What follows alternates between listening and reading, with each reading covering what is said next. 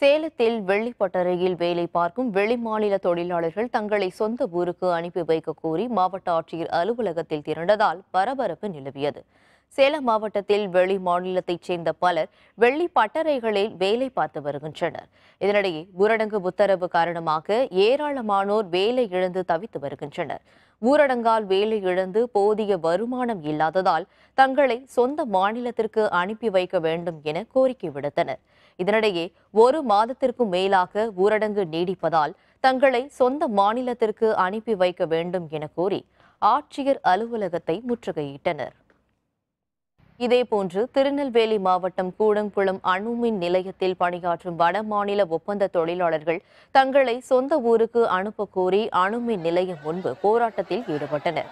கூடங்குளம் அணுமின் நிலையத்தில் கட்டுமானம் மற்றும் பராமரிப்பு பணியில் L&T நிறுவன ஒப்பந்தம் மூலம் வடமாநில தொழிலாளர்கள் 3000க்கும் மேற்பட்டவர்கள் பணியாற்றி வருகின்றனர்.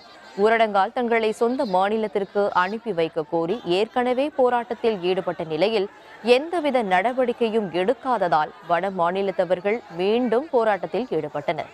அப்போது அவர்களை அப்புறப்படுத்த காவலர்கள் முயற்சித்த போது தொழிலாளர்கள் கல் வீசி தாக்கியதில் காவல் ஆய்வாளர் மற்றும் காவலர் ஒருவரும் காயமடைந்தனர். இதனைத் தொடர்ந்து பதற்றம் நிலவியதால் அங்கு போலீசார் குவிக்கப்பட்டனர்.